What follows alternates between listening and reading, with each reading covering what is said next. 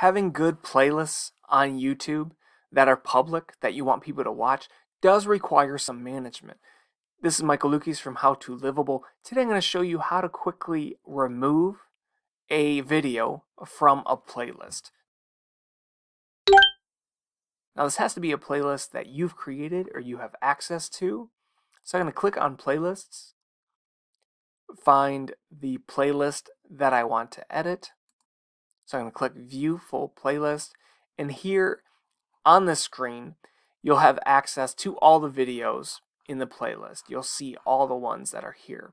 Now you can access this screen, this view of a playlist, here on the left hand corner as well. You'll see all the playlists, and this is in the order that they've been edited or something's been added to them.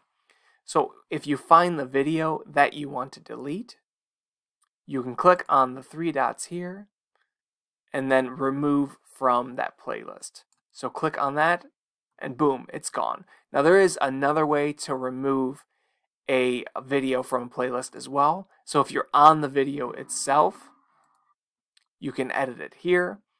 You can click on Save, and then you find the playlist that it's on and you uncheck it. And so right here, removed from that video tutorial playlist. So there's two ways to remove a video from a YouTube playlist. If this video has been helpful, please do give us a like and consider subscribing. If you do have any questions, please do post them in the comment section below. We'll try to answer those quickly. Thank you.